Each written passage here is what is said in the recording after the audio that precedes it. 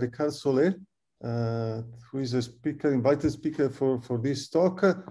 Ricard is a ICREA research professor at the UPF in Barcelona, head of the complex system laboratory of the Institute of Evolutionary Biology, still in Barcelona, as well as external professor at the Santa Fe Institute in New Mexico. And last but not least is ECLT fellows. That is connections with us.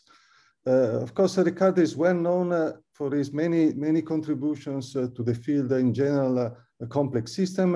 He's originally his PhD was originally physics, but then he evolved during his career. He moved from one topic to another, touching upon many different fields in biology as well. So he's it's a perfect speaker for this audience, I think.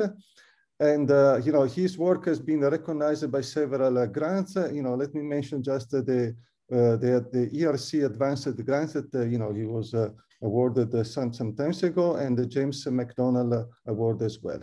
So with that said, I'm really grateful to Ricardo for having accepted our invitations, and I'm looking forward to your talk.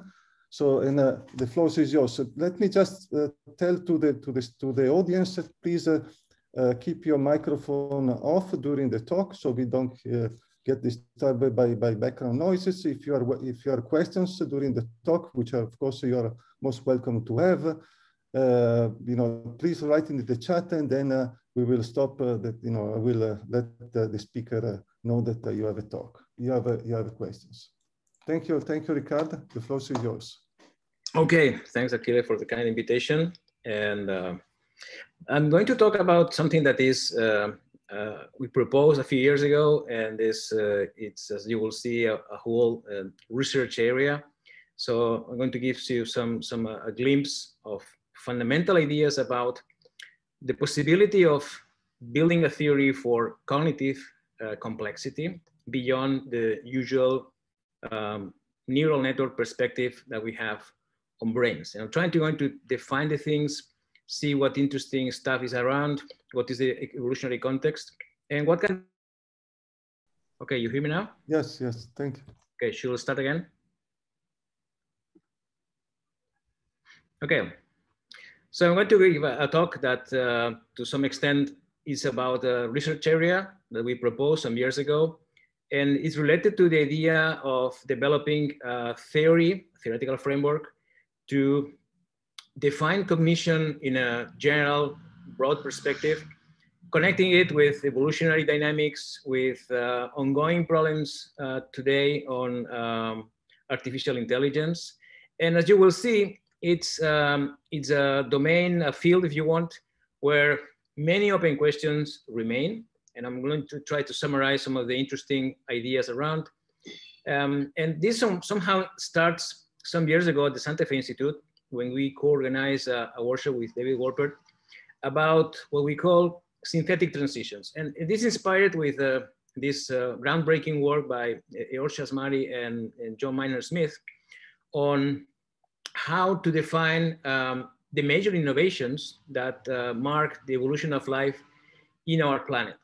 In other words, although we used to think in evolutionary dynamics in terms of Darwinian selection, Darwin's theory of evolution, despite it's clearly the first theory of complexity in living systems, cannot explain the big innovations that have happened through evolution. The origin of life, origin of cells, the origin of multicellularity, all the way up into origins of language, for example, or consciousness. These are major innovation events that require specific theories. We built this workshop with the following idea that you will see also is within the talk. The idea that we cannot go back in time to kind of see what happened. We can infer a number of things using phylogenetics, compared anatomy, different strategies, but we can actually build evolutionary transitions in the lab. How is that? Well, we can use artificial life. We can use synthetic biology, which is one of the tools we have in my lab. We also have a wet lab. We can use things like evolutionary robotics. So actually evolve machines that can actually perform and learn to perform new functions. Or we can use statistical physics as a powerful framework to find out universal results, universal principles that we believe might pervade also the major transitions. And as in connection to that, a few years later, we organized another workshop that we call Liquid Brains, Solid Brains, which has to do more with this idea of how cognition emerges, right? As a consequence of the workshop, we edited this special issue in Philosophical Transactions, where we tried to provide a kind of a first roadmap to this idea, right? How can we actually look at the major innovations using not only what we see in evolution, but what we can actually build in the lab, or can actually build from theories, right? Theories that, if successful, can detect universal principles, right? Here you have several examples. As I was saying, we look for a theory of cognition, right? And this paper, a very nice paper, very recommendable by Iva Jablonka and Marion Lamb, provided a special powerful view of transitions related to cognition. How the first agents that can we call neural agents or cognitive agents emerge, right? That's an extremely important thing, because once you have cognition, then genetic information is not that relevant. And instead, what you can learn from the environment, the changes you can actually accumulate over your lifespan become much more relevant. You have a new kind of information. All right, that raises a lot of questions. Looking at cognition in terms of evolution, you can ask many things that most of these questions are pretty open, right? For example, are different kinds of minds, different kinds of cognition. What I'm saying is that not only thinking in human cognition and the alternatives, but also what kind of cognitions can we think about? Or what kind of cognitions can emerge in artificially evolved agents, right? How that happened in evolution? What kind of preconditions are relevant there? For example, language is probably an extremely important cognition for the emergence of the human mind, right? Along with other things. It's a long list, okay? And one particular question is, why brains, right? Why brains? And the reason for that is quite generic. In fact, it's connected to a more general problem, which is the following. If being small and simple makes much more easy to self-replicate, why is the earth not just filled with bacteria? Why anything more complex than that, okay?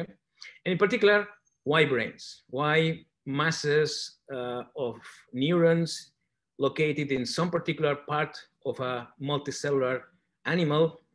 And we'll go for plants at some point, right? And one of the conjectures that is around is the moving hypothesis, which essentially says that if I have to move in space, for example, because I have a heterogeneous distribution of resources that I have to find, moving around was pretty much essential to push the trajectory that produces brains, right? So the moving hypothesis actually is connected with another very important principle, is that we need brains because we need machines that predict the environment, right? Brains are machines that essentially reduce the uncertainty of the future. And that gives you an enormous advantage, and that can explain why complexity can actually succeed in a world that is dominated by small replicators. In connection with evolution, I would like to highlight two important things. One is the role played by randomness and history, okay? To what extent given events, right, can change the future of evolution. And by that, I mean that Stephen Jay Gould, here at left, said once that if we were able to go back in time 500 million years ago to the Cambrian explosion and look forward to the tape of evolution, what kind of biosphere we will see? And he suggested that a completely different biosphere, right? Okay, that small differences from the initial conditions will propagate in such a way that the biosphere will be something that we will not recognize, an alien world, right? Is that the case? Well, maybe not. And the reason why is not, and that's a very important question for complex systems, is that we see in evolution repeatedly that the same solutions are found again in totally different independent pathways, right? This book, Life Solution, sounds like self-help, but it's not. It's a book on convergence, right? A book that in a way tries to compile ideas about how many times the same solutions have been found, okay? And the guy at right was a Catalan researcher, Pere Albert, who unfortunately died very young, who actually proposed this idea that there's a logic of life, even in particular logic of organisms, that he called the logic of monsters, that forbids many different solutions from happening, that there are very, very strong constraints suggesting then that if you go back in time and go forward with the tape of evolution, you will see maybe a planet that will look different, but familiar. The same rules apply. Again, the eyes is probably one of the best known examples. The eyes appear, in particularly in vertebrates, are essentially the same kind of design, right? The camera eye, but you see them in octopuses, right? A completely independent invention, and in other organisms, right? Like medusae, which is kind of crazy, you know, jellyfish with eyes. What I'm saying eyes is eyes with a crystalline retina, etc., right? And I'll tell you about another example that you will find out quite crazy. And for example, and that's already within our cognition space that we want to explore. It's quite amazing how in cephalopods, right, octopuses, squids, we see that within the invertebrates, so a totally different trajectory, you see the emergence of a class of animals which have brains. As you probably have known, they are quite smart in a number of ways.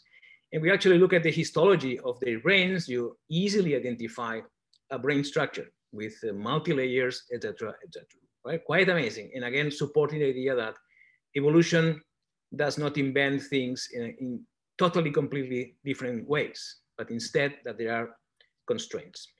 One of the problems we face when trying to define a general theory of cognition is properly defining things. And one of them is intelligence, right?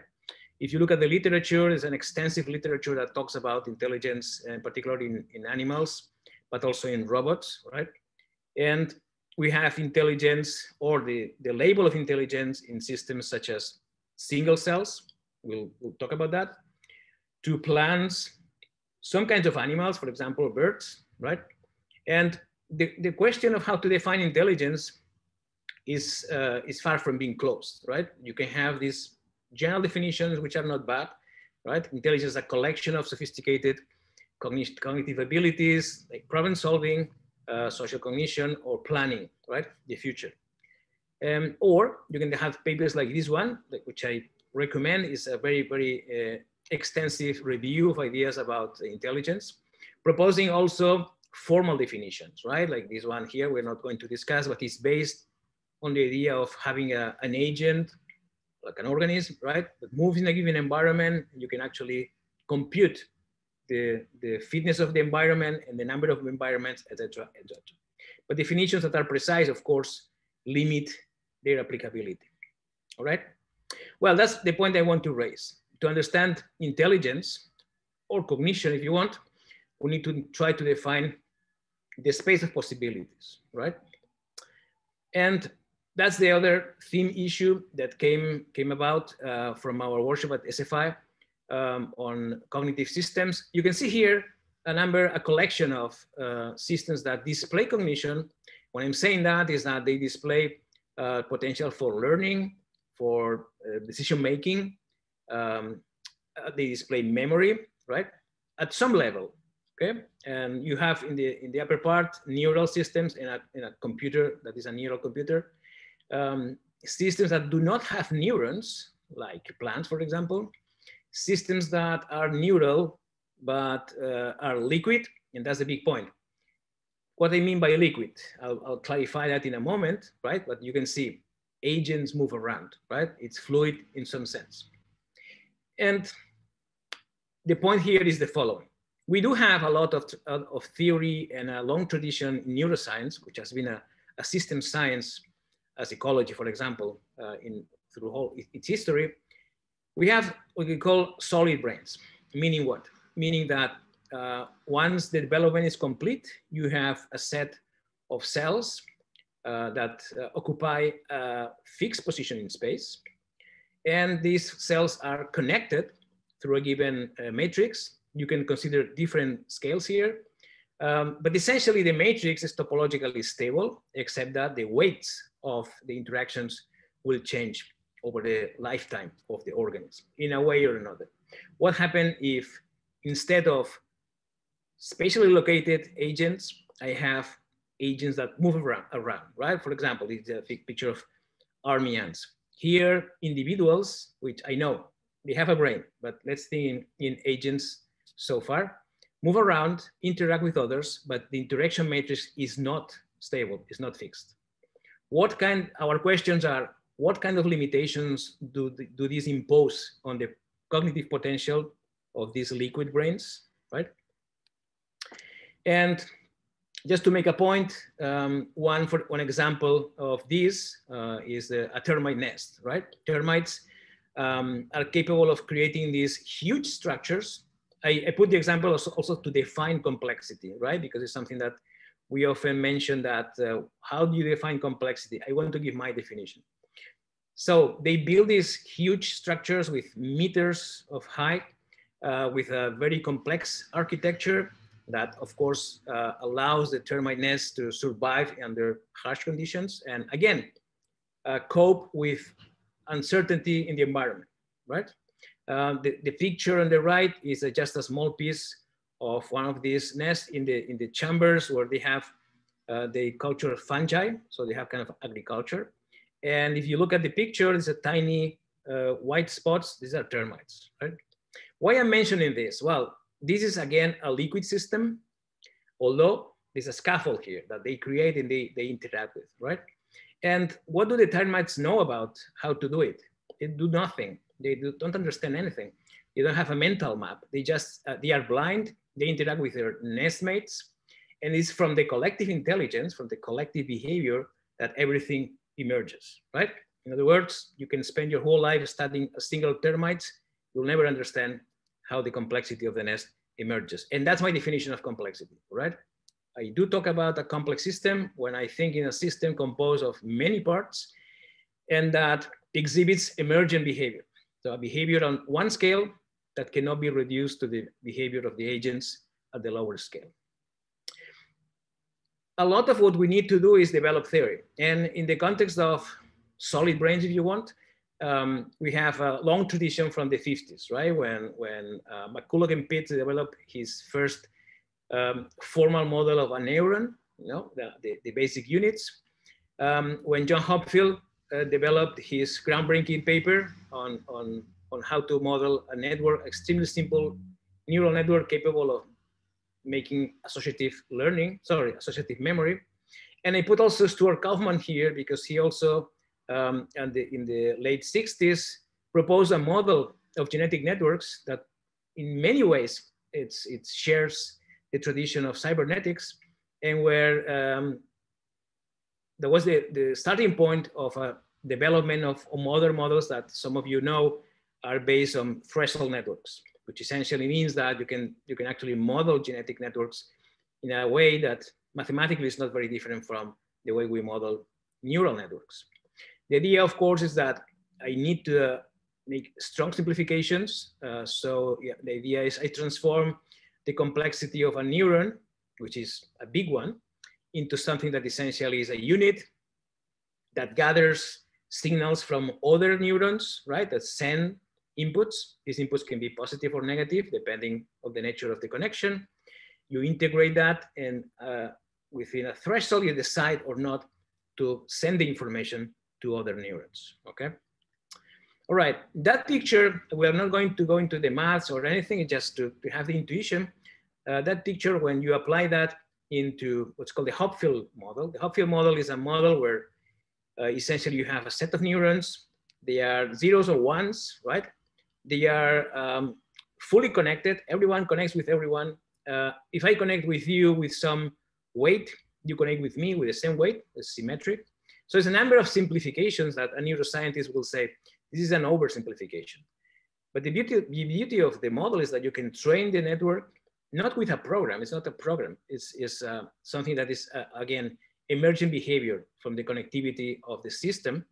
You can show that if you show, for example, images to the network can learn them, right? Just by a simple rules of weighting and reinforcing or not connections.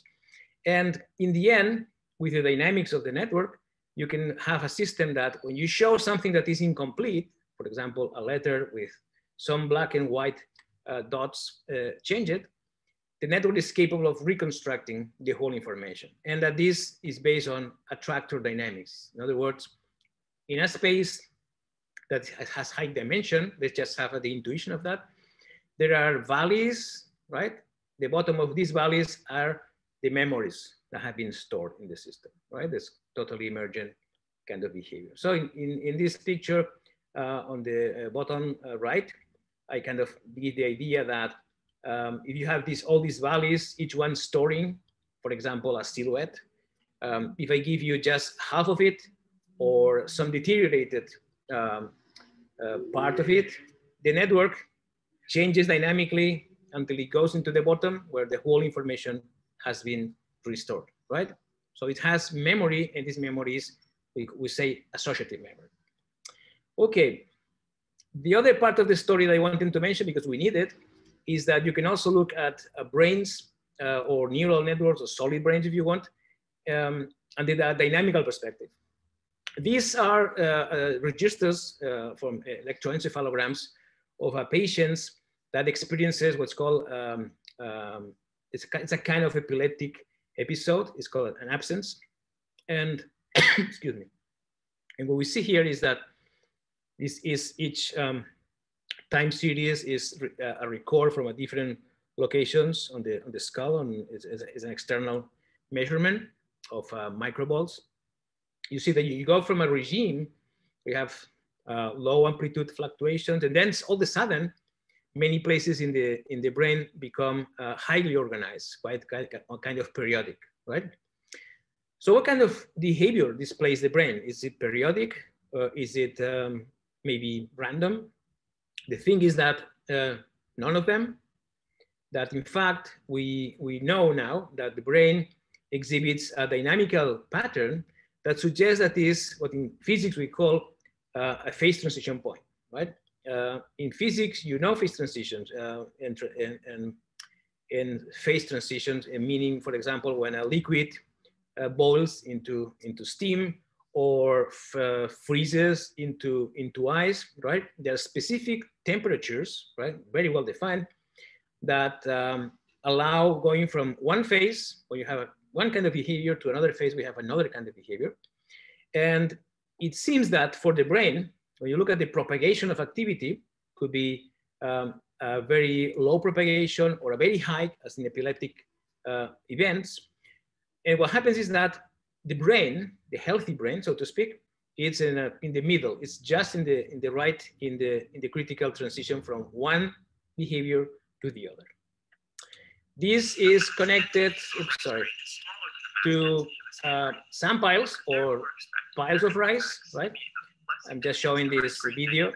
You drop, you drop too many, but you drop grains of rice in this case. You can see from time to time, there are big avalanches. And the idea is that this kind of phenomenon, which was postulated by a physicist, a Danish physicist called Perbach, quite some years ago, suggests the idea that you can spontaneously go into this critical state, right? Where most of the time the system has low activity, but sometimes has these avalanches of activity. And there's some predictions from that say that if you look at how many times you see, for example, one grain falling, or two of them, or three, it follows a very well-defined kind of laws, right? And it seems to happen on multiple scales in neural systems, right? Sometimes you have a piece of tissue in a Petri dish. Sometimes you will see that one neuron gets active and goes inactive, right, spontaneously. And sometimes when it gets active, it makes someone else being active, right? This could be an avalanche of size 2. And sometimes you have these big events where a lot of neurons light up, right? If you look at the distribution, it follows some universal law, right? So if we move into the liquid domain, what happened? How do we model that? I have here just 3 examples of this, right? The neurons define a topologically stable lattice, right? Ants define also a graph, right? You can actually look at ants interacting with each other through antennae, for example, and you could say, okay, I interact with you and I make a link between you and someone else, but they move. So the graph is changing.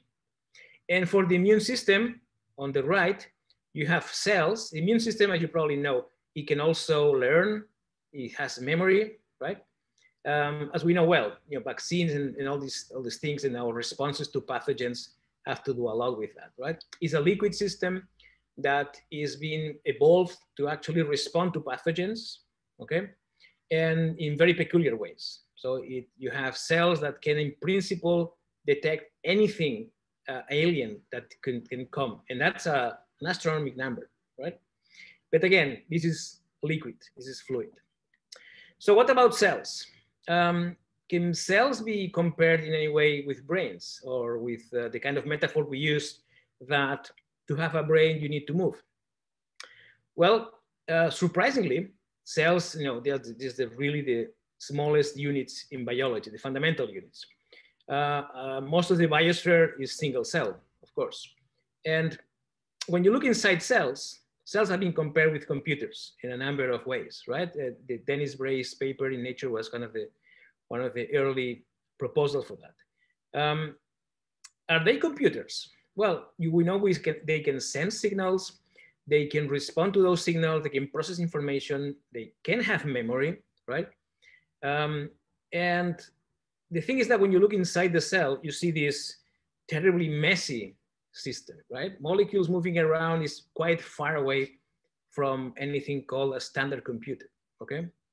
And we do know they gather information. And for example, they can do something thanks to networks of connections between receptors in the membranes and all kinds of signaling molecules inside the cells. We know they can respond. And for example, they can move going into the right direction to, for example, find out efficiently sources of food.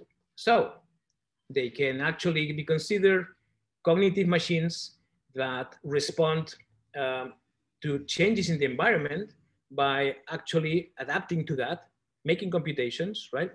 And they move. So these are just 3 pictures of a macrophage with the M in the first picture, and a drop of E. coli cells. Macrophages are one example of cells in our immune system, but also in general in the immune system of most metazoans that are capable of actually detecting bacteria and actively moving in the right direction. Even if the bacteria moves, they actually go behind it, right? So kind of a predators. And so the metaphor is not bad. You have an extremely simple mini brain there in a system that requires that because it moves in space. So kind of the moving hypothesis is there. What is the limit of that? Well, let's think about, you can actually formulate a neural network model for that. But the thing is that there are things in solid brains that you're not going to find out here. For example, in solid brains, it's easy to have interneurons, neurons that connect neurons, right? Which means that you can think in neurons or cells that detect things, sensors. You can think in cells that can actually execute some functionality, but interneurons are an extremely important evolutionary event, right? Because that means that they will process information. They are not sensing external world. They are not responding directly. They are actually processing information within the system. information processing can actually enrich enormously the behavior, right? And that also implies that if you don't have them, you cannot do a lot of things. Just an interesting thing that I think is worth mentioning is that you could say, well, for example, they have no eyes, which, you know, eyes are very important. Sight was a major innovation in biology. But even that is not really true. There are some species or flagellates, so single cell organisms that have in the sea that have been found, and that's not a metaphor, they have been found to have camera eyes. So inside these single cell organisms, because you know that single cells, eukaryotes, cells with nuclei, they have all these kind of bacteria that have evolved by symbiotic interactions. And what happened in this species is that different kinds of bacteria organized in space, building a retina, a crystalline, everything. I mean, you see the electron microscope section, this is an eye. Again, the same eye that we see in complex organisms, in a one cell organism. Another candidate for our list is Physarum. We are still talking about cells. Physarum is the largest cell that you can see with your naked eye. And actually not at the microscope, not just with a loop, just at the distance, right? In this Petri dish, you see, believe it or not, it's a single cell, except that it is multi-nucleated. There's multiple nuclei. Physarum is, to make a long story short, is kind of a fungi that is able to actually branch in a very dynamical way, looking for sources of nutrient, all right? You can see it, if you're lucky, in the forest. They're very yellow, they can be really alien. The first time that was described in the United States, in a newspaper, they thought that it came from space, right? It doesn't, it's just from here. A beautiful thing of Physarum is that it can solve a lot of problems. Meaning what? For example, imagine you have a labyrinth in the video there. You can actually see it with pieces of Physarum that get together and connect in all over a labyrinth. They like cornflakes. So if you put a cornflake in the entrance and a cornflake in the exit of the labyrinth, the pulsatile activity of Physarum in a selection process that is not very different from what we call in physics least action phenomenon, they actually find out the shortest path. So they solve the labyrinth. This is quite amazing, and it has been shown that it can solve a lot of problems that are kind of very standard problems in artificial intelligence or graph theory. But let's be honest with that. Who defines the boundary conditions for the problem? Because you can see Physarum, the computation of Physarum and the cognition of Physarum is based on its form. The final form, the final shape of the organism is the solution. Okay, so if you actually, from the external world, we put Physarum in a range of boundary conditions like a labyrinth or whatever it is, right? We actually put the system in a way that exploits, not something that exploits in the field, but exploits a property that is very intrinsic, this least action behavior, right? So that means that this is extraordinary, an extraordinary organism, right? But we shouldn't try to think in it as kind of intelligent, right? The intelligence is limited in a number of ways. Just to mention that in ant colonies, we also see there's a long tradition for that. And we have in Europe very important pioneers in that, like Guy Rolas. They also solve problems using least action. For example, they can find out the shortest path between two potential sources of food from the nest. And the kind of experiments that were done years ago by Jean-Louis de Neubourg and others reveal very clearly that what they do is, since they interact in this liquid way and information will be lost, this long-range information, they use pheromone fields, and in a way that they create pheromones. Since pheromones dissipate, they dissipate more efficiently in the longer branch. So what is amplified is the pheromone in the shortest path. And there's a dialogue between ants and the pheromone field, right? Something also intrinsic and very fundamental in collective intelligence, right? Again, no interneurons, and there's a number of other features that are not there that we'll find in solid brains. Just to mention that we are trying to do that in our lab, engineer bacteria or mammalian cells. We are trying to do the same with the two possibilities to see if we can actually make these cells that will never try to solve that to actually solve the shortest path problem. So what happened with the attractor metaphor? This attractor metaphor that I just mentioned, that in a solid brain model like Hopfield, you actually see that the solutions of the problem, which are essentially correctly putting memories at the bottom of the valleys, the basins of attraction. What is the equivalent here? Is there any equivalence here? Well, one thing that you can do actually is, and there are a number of very interesting models also for the immune network, think in ants as very simple units, right? For example, imagine an ant that has 3 internal states. And with these 3 internal states, we define 8 classes of, or 8 tasks, okay? For example, ants in most cases are not polymorphic. They just have the same shape, the same kind of organism, and the tasks that are executed are decided in a very dynamical way, okay?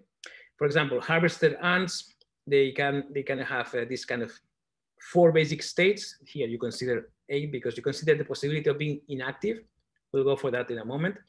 And essentially, to make the long story short, the idea is that you can make a model where essentially the ants interact as a kind of simple neurons, and the decisions made have to do with the state of my neighbor, right? Depending on with whom I interact, I have a matrix that essentially decides if I'm going to shift and do some other tasks, right? But again, there's no fixed matrix. So is there an attractor dynamics? It is, but the attractor dynamics and the attractors that you can define here are defined in terms of the number of individuals executing each task, okay? So what you can actually see is that in a given environment with some particular constraints, the colony will evolve into a configuration, right, that is probably optimal for gathering the resources and protecting the colony, etc. But the bottom of the valley here is the number of individuals in each task. By that, we say something really important. We don't have a matrix like the matrix in a solid brain, so we live in a much more reduced dimensional world, because we don't have this hyperdimensional potential for memories. We just reduce ourselves to a small quantity. Another example that I was involved years ago with my mentor in UK, Brian Goodwin, involves another kind of puzzling behavior in ants, right? This is a colony of ants, a species of ant that exhibits a very surprising behavior, right? I had one colony in my office, and it's really remarkable. In these colonies, they are small colonies with maybe 50, 100 individuals. They form an enclosure with sand, right? With some little holes from which you can go. So essentially, you can have them in a flat place with a glass to see them. They behave in such a way that every 20 minutes, more or less, they have a peak of activity, right? Almost everyone is working. Working means that you clean the eggs, you take care of the larvae, etc., right? But then the activity decreases, and at some point, nobody is doing anything. And that happens for a while. We try to explain that, building a simple model where essentially the ants are either active or inactive. And we built a model that is pretty close to the model I was mentioned before about propagation of activity in a brain, right? Individuals move around. If I'm active, I move in the lattice. If I'm inactive, I remain in place.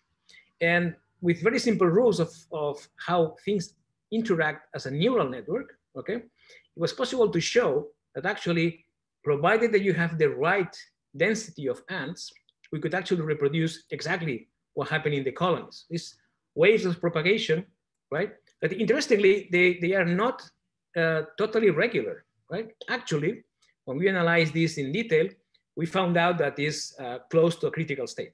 So you have fluctuations in power spectrum and all kinds of things you can measure that suggest that the colony self-organized itself into this critical state, right? Very interesting. One thing that I just wanted to mention is that you might actually think, why is this useful at all? Why just not the ants more or less randomly activate and keep working? You can actually show, you can actually prove that that's not a good strategy. If you do that at random with the same average level of activity, you can guarantee that some items in the system will not be properly and carefully taken. Right? So maybe X will be not clean or whatever it is. Instead, if you have this synchronized activity, right, you will guarantee that the computation that you have to perform, which is taking care of everything in the nest, right, is going to be done.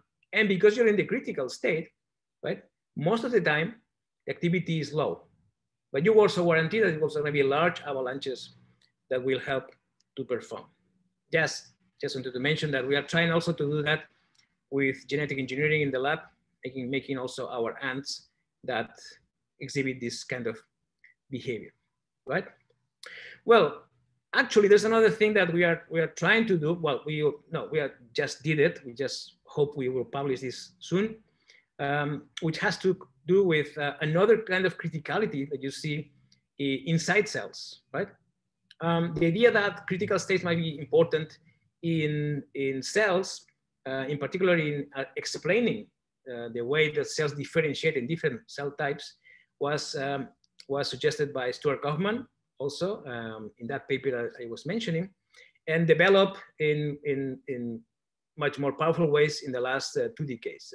Roberto Serra and Marco Villani have been part of this story, showing that in terms of gene network regulation, if you actually perturb the system as you perturb a sand pile, you will see avalanches that actually follow a power law. There's another layer here that we have been pursuing in the last 5 years, right? We have done that both theoretically and experimentally. So the idea was, could we actually engineer within cells criticality, dynamical criticality, right? So that we create a state where the cell itself, most of the time has small activity triggers from time to time, large peaks of activity.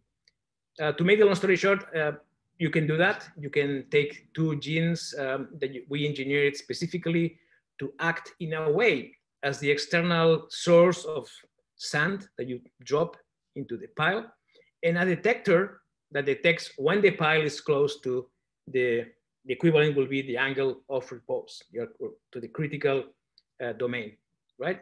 And this regulation between the 2 of them, we show experimentally, it can be built within cells, that it actually confirms the idea that it is possible, right? This opens the door for a lot of potential applications and new questions. Are these mechanisms being used within cells, which could be a very powerful adaptive agent or not? And if not, why not? Other systems that are well known to exhibit this kind of critical state are, for example, swarms. Swarms need a whole lecture. But you have seen this. In Rome, I've seen the most spectacular of them. These bird swarms that make all these shapes. And also the analysis, the statistical physics analysis of this shows that this kind of swarming behavior is very close, again, to criticality, which is, again, let's think about that. If you're in the critical state, you respond very quickly. You're sensitive to perturbations, and so you can respond in actual optimality way to an external world. So I have been mentioning the space of cognition, okay? I only have mentioned a few examples, right? Because this is kind of a very ambitious program. This is a potential space. In this space, I put, we call this a morphospace, which has a tradition in paleobiology and evolutionary biology. It's a qualitative space in this case, right? In one axis, I have, in the vertical axis, I have developmental complexity. In other words, how relevant is the fact that there is a development that constructs an organism or a community. in the horizontal axis is a liquid-solid interplay, right? How liquid you are, how solid you are. And in the other axis is cognitive complexity. How complex is the kind of computations that you can perform? I put some examples here. For example, brain, of course, is in that vertex, right? High cognitive complexity, of course, high developmental complexity and solid state. Organs will be located somewhere. Remember, they are also solid in the sense that cells maintain basically the same location, or although there's turnover, right? And they perform some simple functionalities, so cognitive complexity is limited. There's the space of the artificial, which is extremely active, the potential for actually engineering or building artificial organs and organoids, right? Which also opens the door for new questions, because some of them are derived from stem cells that allow to build these microbrains, so-called microbrains. The immune system will be here, right? Liquid, developmental complexity is very high, and cognitive complexity is high also. Ant colonies will be in that corner, right? Remember that, look at this, because it's located somewhere in between liquid and solid. And the reason for that is, as was mentioned before, the colony itself is liquid. It's a fluid network of agents moving around. But with very few exceptions, all these colonies have a scaffold, a nest, right? So the nest is a rigid structure. So the interplay of both is what actually defines cognition. The microbiome, this is to a large extent kind of the dark matter of what we need to understand about biology, right? These huge colonies that inhabit our cells, which makes us think that the concept of a single species maybe is something you have to get rid of, because we are holobions, we are a community of organisms, and we know that the microbiome is semi-fluid. It displays spatial organization, at least in terms of gradients. It communicates with the immune system, and it communicates with the brain, which means that we have several layers of unexplored cognitive complexity.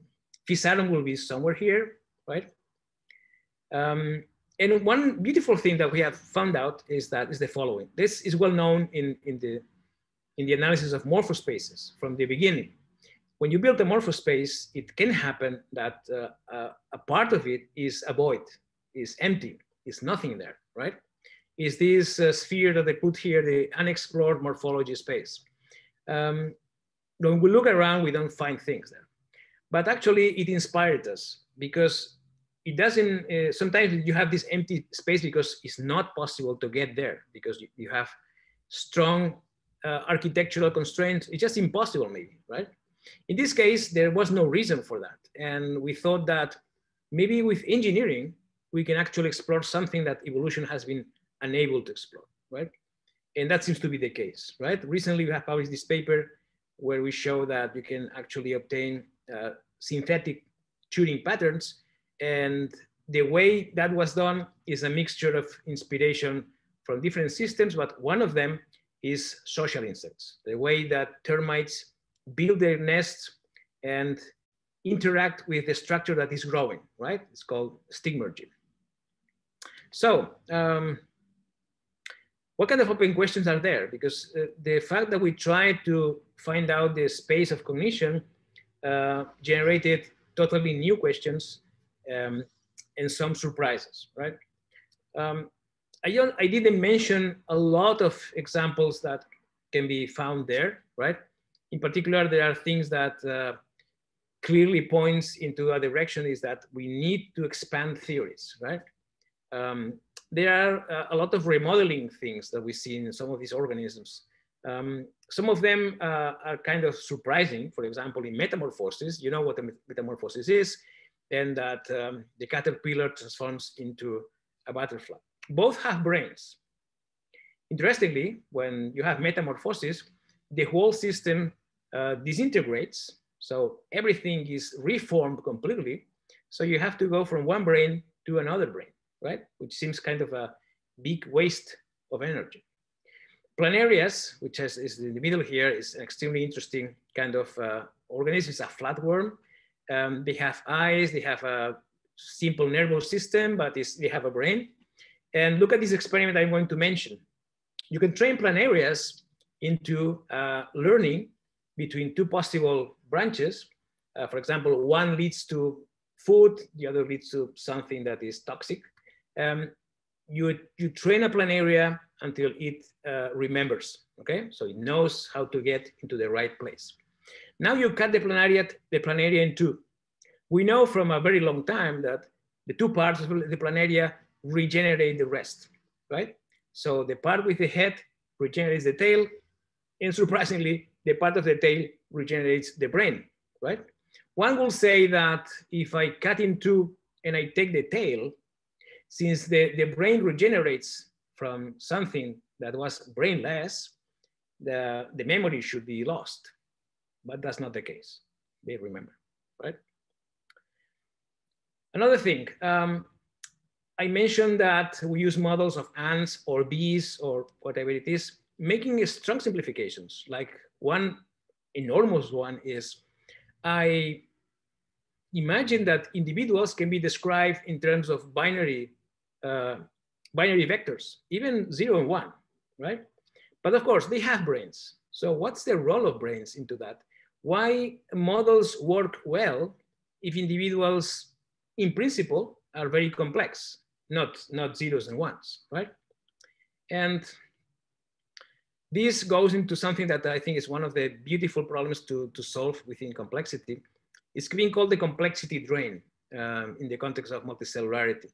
When you have a system where, because the system is capable of doing so many things, this can be done because the elements of the system lose complexity, right? In ant colonies, we see that quite well. Small ant colonies with a few ants, which exist, right? I saw them, for example, in the rainforest in Panama. They can actually see you from distance. You see the individuals are pretty much independent to some extent. They make decisions by themselves. When you go into a large colony, like the army ants, you have 1 million individuals, for example, moving through the rainforest like a single one. The ants are blind, and they pretty much, again, respond to simple chemical cues. But the collective can do amazing things, right? Also, again, from learning and storing memory, et cetera, et cetera, et cetera. But the individuals seem to be much less complex in terms of cognition, right? So there's no such a thing as in this drawing of an imaginary ant with a big brain, no such a thing as a really brainy ant. But what is the compromise? Why the complexity drain, and how can we make a theory of that? What about plants? Because there's a lot of literature on that, a bit controversial one, right? Plants are amazing, right? Plants are amazing creatures. They have been adapting in multiple ways. They have colonized by below ground fungi because the fungi. Let me skip this. They have adapted in multiple ways. They've actually changed the planet completely. And they actually have beautiful strategies to cope with many things, right? For example, if I have to deliver my seeds, but the seedlings can be predated by a very efficient predator, how can I avoid this? And some plant species use chaotic synchronization. So it's called masting. They actually synchronize their seedlings, but they do that with a dynamical state that is chaotic. So it's not periodic. So there's no way that a predator that can eat the seeds can actually go kind of coordinated as a simple couplet oscillator into that. They can have some learning, they can have some sensing, etc., etc. But remember, plants are organisms that live by using an energy source, right? They are autotrophs. They just use the light, okay? So they don't have to search. Remember the moving hypothesis. They don't have to move around. Do they need a brain, or do they have structures that we can actually call brains? This here is just ongoing research that I'm doing with my colleague Salvador and Nebreda. We made a model that I'll just give you the idea in a nutshell, that we evolve artificial life system, right? We evolve a population of agents that move in a lattice, right? And at the beginning, the agents can exploit two kinds of resources. One is the equivalent of light, is some energy that is always there, you can use. I mean, growing, etc., in moving, it has a cost. And then there's other kind of resource that is around, right? But if you want to exploit it, it's better that you are able to detect it, because otherwise it's random, right? So if you evolve that in an artificial life system, what happened under very general conditions is that there's a breaking of this original symmetry and the evolution of what you can call plants, which lose completely the potential for detecting anything, just non-cognitive agents, and animals, right, that evolve mechanisms or evolve the capacity for detecting the surroundings and searching for the right place with the highest population, with the highest resource, right? One point to make here that I think is interesting is that the only part of plants that is moving are the seeds, right? And it's really interesting to see that actually the seeds are to some extent kind of a simple kind of cognitive agent. They do have genetic circuits that can make decisions, right, under the right conditions. For example, when to germinate, right? This is the moving place, and the moving place has some cognition there. Almost finished. So cognition can be found in many ways, in many instances. I just try to give you a small picture of some of the universe that is there. Cognition in terms of making decisions that are informed by an environment and making those decisions be a source of adaptability. And again, especially a way of reducing, if you think in information theory, reducing the uncertainty of the environment, right? They all share this kind of potential. But because each of them has different ecological constraints or functionality constraints, for example, in the immune system, my main function is detecting pathogens, invaders from the external world, and I have evolved for that. Do I need anything else? Do I need kind of interneuron structures? Maybe not. And I think that this is why developing a theory can be actually one way of looking at the evolution of cognition in a kind of refreshing way. This is a paper I also wanted to recommend by John Hoffield. It's not very well known, but I think it's very interesting, where it actually defends the point that when you want to make a distinction between biology and physics, one apparently very, very strong point to make is that biological systems perform computations, right?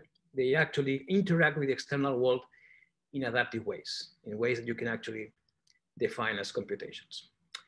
And that's some of the people that's been working with me over the years on some of these topics. And that's all I wanted to say. Thank you. Thank you, Ricard. This was really a very fascinating journey in the realm of complexities.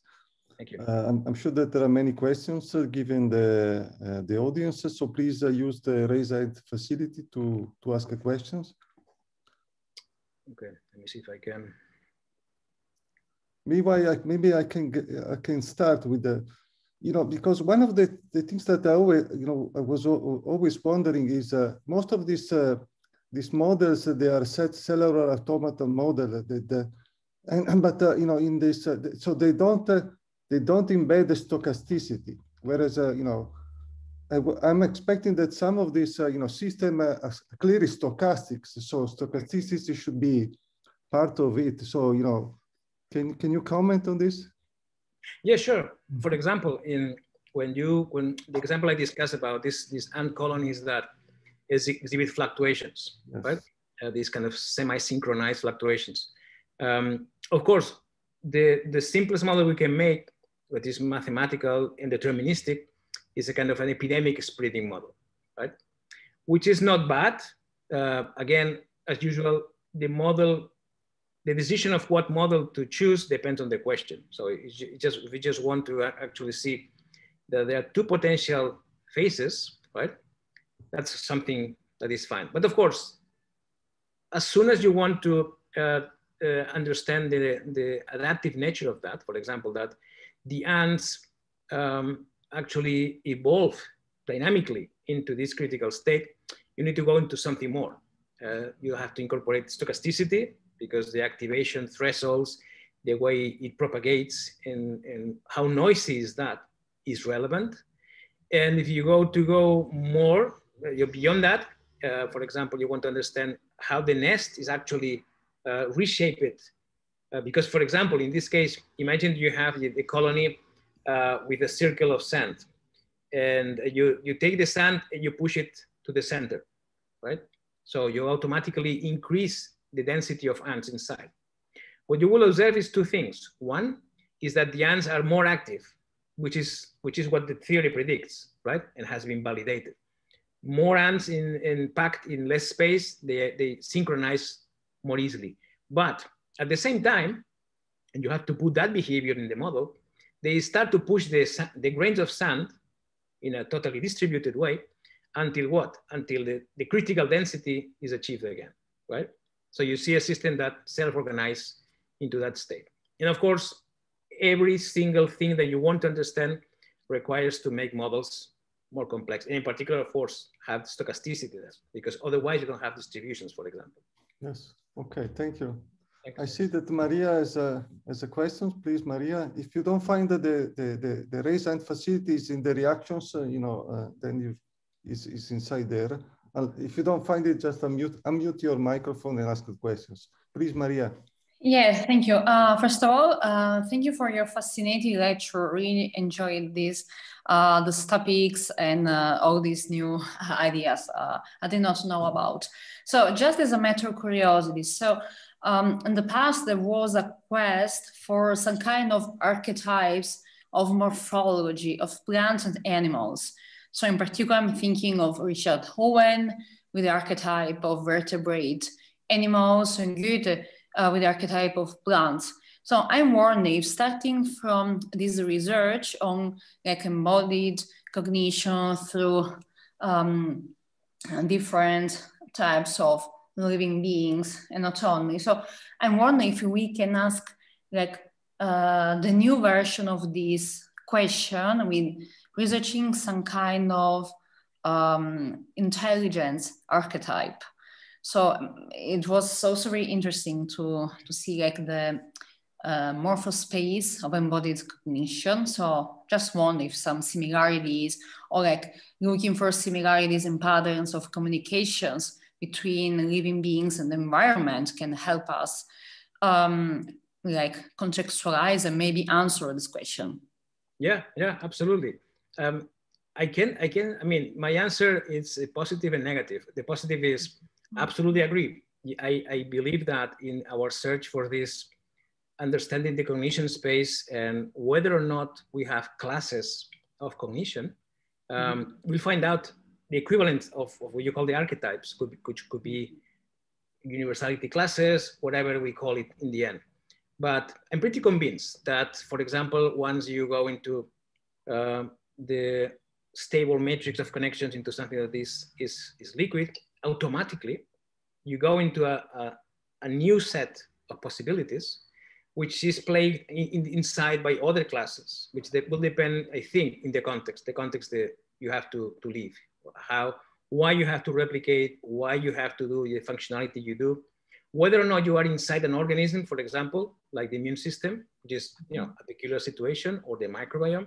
So I'm sure about that. The negative part is that that's our research. I mean, we have to actually find out how can properly define the classes, because as usual, when you decide to make a simplification to define a modeling approach, you always have this intrinsic doubt. I mean, am I living outside something? We'll see. But I'm pretty sure it's been a few years since we started this. This came, actually wanted to mention, this came from a brainstorming at Santa Fe. We were around the table, and I had this crazy idea about, can we talk about something like liquid brains? And from that, everything started to go ahead. In a few years, I think that we start to have a picture of some of these things, right? Like, for example, whether the degree of connectivity can be analyzed in some continuum way, right? If I'm more connected, because I could also think in imaginary systems that they are not liquid, they are not solid, maybe kind of a matrix of connections that is in the middle. We don't seem to observe that in nature. So why is that? Probably because there's a basic principle, because you either have this matrix of connectivity or you are liquid, right? But discover the principles is one of the challenges here. Thank you. Thanks. Mattia has a question. Please, yes, thank you very much. So first of all, thank you so much for a very fascinating presentation. That was truly very interesting to me. And I guess my question would be very similar to the one that was just asked before.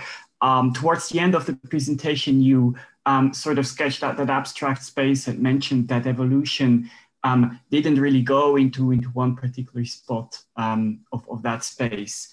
And I guess my question would be, why would that be? At first, I thought this would be sort of similar to the vertebrate land invasion and that it would just not have happened yet. But then again, I mean, the land that was invaded at that time is a very physical space.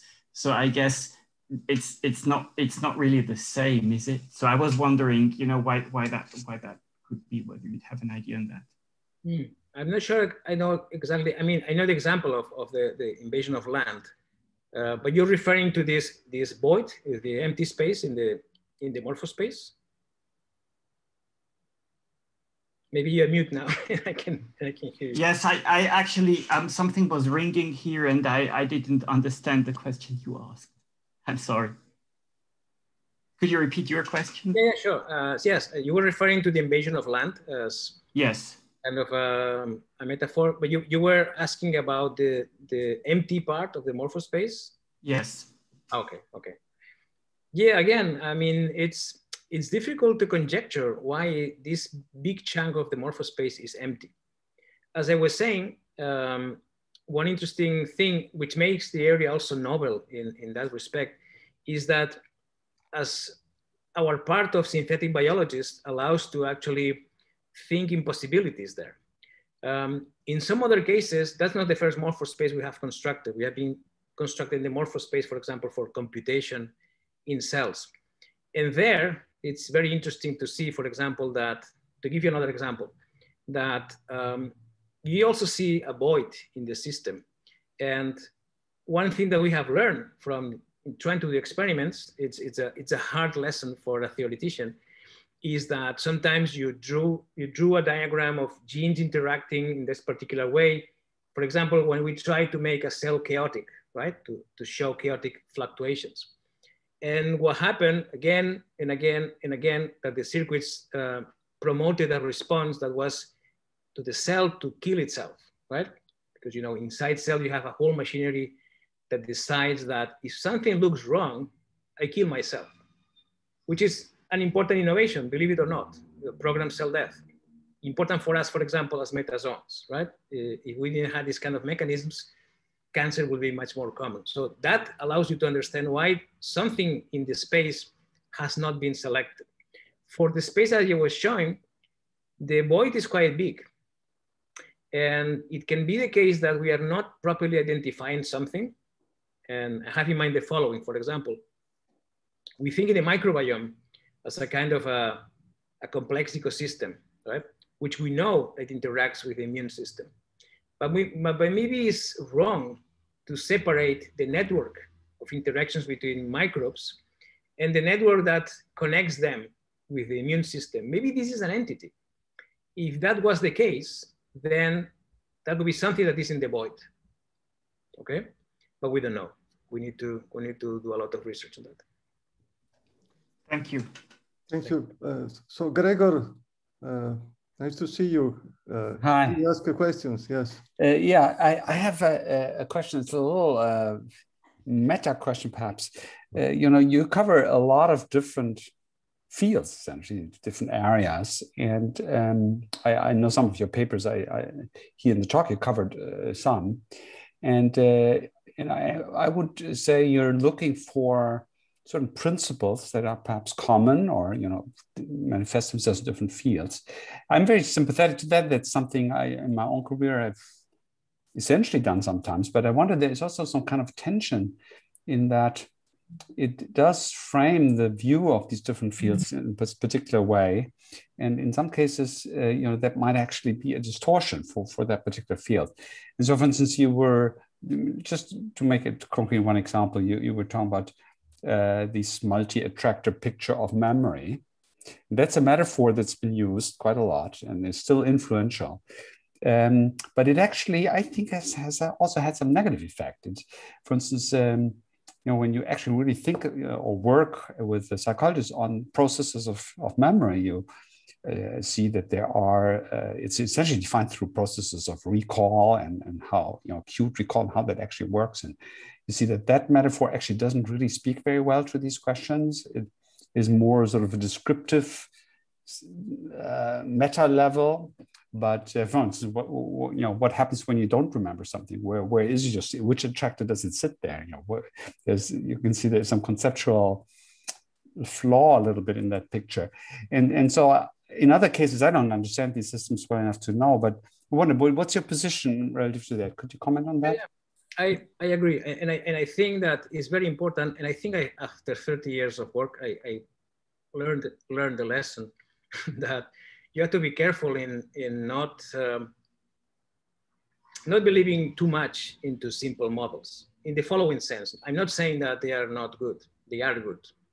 And I think that the right point is, we know the limitations and what is the right model? And I give you an example that I teach to my students, just to move out from the cognition part. We know that viruses infecting bacteria can be in two states.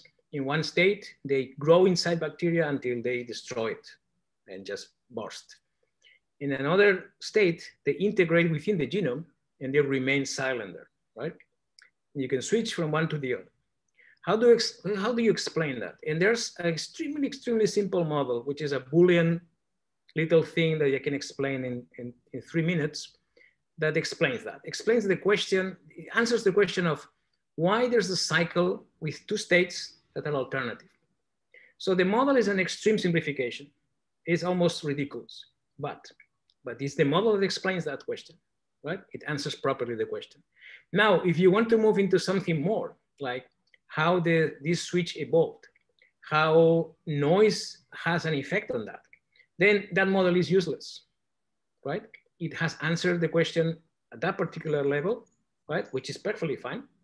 And the logic of that model remains in the system, but you have to add more complexity. The point you made in terms of psychology and that about neuropsychology is really good, because the attractor picture, I do think it provides a neat way of, in a fundamental way of understanding that associative memory is not a mysterious thing that emerges with some very complex kind of phenomenon. I think that this essentially captures associative memory, but of course gets very, very limited. And that's why I put also the example of the fluctuations in brain activity. In Hopfield's model, you go into an attractor and remain there forever and you don't do anything else. Where are the sensors from the external world? Where are the interactions between different parts of the brain? Nothing of that is there, right? Nevertheless, I do think that it's possible. I've been searching for that since I started to work on that. There have to be general principles of organization of complexity. But we need to find out the right language and the right theories. And that's not an easy task. There is another question from Ramon. Please, Ramon. Yes, thank you for your talk. And I really like this idea of like solid and liquid comparison. And in the case of the brain, I was thinking that in particular, you were talking about the brain when it's already developed and consider it as a solid network. But what happened during development, during embryogenesis, in that case, you would consider that it's actually more like liquid. It's just a question of time scales, because something that might look solid in one scale is actually liquid in another scale. So like, if you have any comment on this. Yeah. Well, you know, when you have development, you don't have the final agent. You have an agent that is being developing. And we know that not only from the terms of architecture, that I will say that, again, this is, as you can see, you said it yourself, that it's not liquid nor solid. I get cues from the context, and from that I move within the system to build new structures and connect. But across the development, many things happen, from total restructurations, some transitions clearly in terms of cognition. Language acquisition will be an example that we also analyzed years ago. There's a dramatic connectivity and cognition phase transition about 2 years. But if you want to do the theory of cognitive systems, I think that we already have a lot of work to do, assuming that the agents are kind of mature and that they have all the potential there, right? But you're right, and actually this question reemerges in most of my talks about this. So, thank you. Thanks. Okay, thank you. I don't see any additional hands. Of course, we hope that some of these questions that they come up with during these talks may steer further collaborations. So that's our job. It's like to act as a hub to promote collaborations. So maybe we were planning to have a follow-up discussion on funding, but unfortunately, this is not possible this time. We will do next time, specifically for these topics. So please, stay tuned. Check in the web page because there will be a lineup of talks that are coming up. And until that time, stay well and stay healthy. And see you next time. So let me thank again Ricardo for this beautiful talk. So this is a virtual clapping from the whole audience. And see you next time. Thanks a lot for the invitation. Thank you. Bye. Take care. Bye.